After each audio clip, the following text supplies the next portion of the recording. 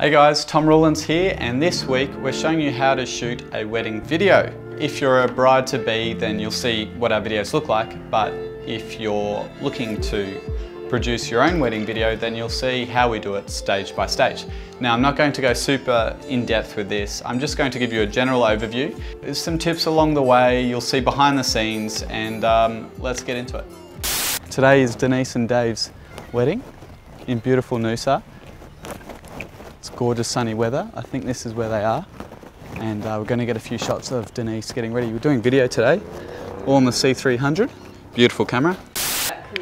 That's all good, that's all cool. They're just upstairs. And the first thing to shoot is the bridal parties getting ready. So mums, sisters, friends, and of course the bride. Hair and makeup, all that sort of thing. Maybe there's some music in the background.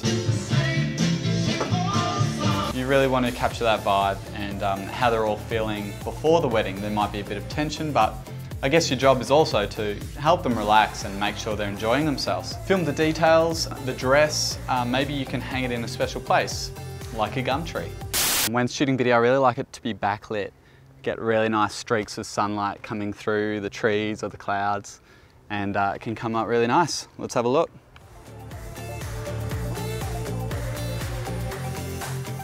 You don't have to hang it on a tree. In fact, it could be a little bit dangerous and risque, but whatever you're comfortable with, there's usually somewhere inside where you can do that. I'm here with the wonderful and beautiful Yannicka Storm. We are shooting Denise and Dave's wedding. We're on our way to Dave to get the boys. They'll be suiting up. They're at the Sofitel, yep. Is that right? In Hastings Street. Change of plans. The boys had to check out of their accommodation, so we've doubled back to where the girls are, but we're just going to get some shots of the boys next door under this beautiful teepee. It's all set up, it's all looking brilliant, so we might as well make the most of it. Now, it's important, just as a general rule of thumb when you're shooting, film wide and tight with everything. You're telling a story, and trust me, in the edit it's going to be a lot easier to piece together if you're shooting everything wide and then tight. Wide, tight, wide, tight, wide, tight.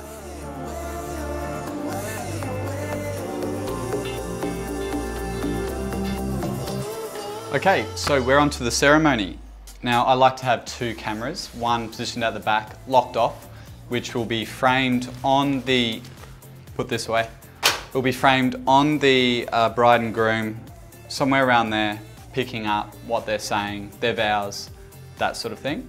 And then the second camera is the roving camera, and in this case it was me on the C300, and I was sort of roving around with that, picking up all those details, getting people in the crowd, getting wide shots, getting tight shots, and making sure I get those key moments, which are walking down the aisle, that first glance from the groom, that's always a special one. Go wide, go super wide, set the scene, see what we're looking at, get an idea of where the ceremony was placed, get the kiss, make sure you get that, and then make sure you get the walk-off. It's a walk-off, make sure you get it. Make sure you get them exiting the ceremony, that's always important. After the ceremony, you'll get a chance to charge the batteries, finish any cards off, swap over cards. And you know, there's no need at that point to really rush the bride. She's you know, being congratulated, she just got married, they just got married, so it's important that they just enjoy it at that point. One thing to look out for after the ceremony is the sun setting. Now, this will depend on where you are in the world and what time the ceremony was, but keep an eye on it. You don't want it to get too dark. You want that golden hour of light, and that's when all the magic will happen.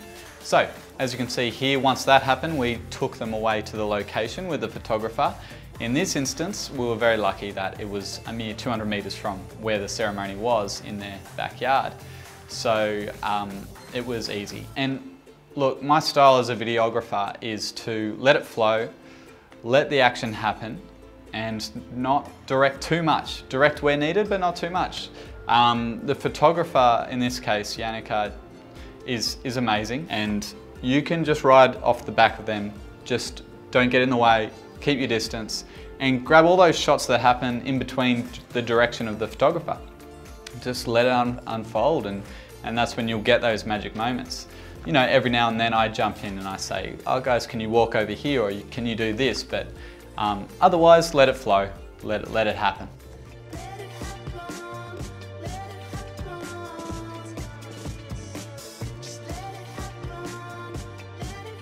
Now we come to the reception. People are starting to let their hair down, loosen up, smile, laugh, get all that. Make sure you're getting it. It's important, you know, if you watch this wedding video back years to come, you want to really feel those emotions of what happened on the day, how are you feeling? So it's important you grab all those. Just keep your eyes open for those little moments. Maybe someone said something funny or tripped over or who knows, get it. First dance, always important.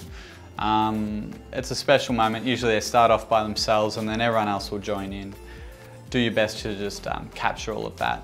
There's cutting of the cake. There's all these little moments. Every wedding's different, but just liaise with the MC and make sure they let you know before it all happens so you can get it.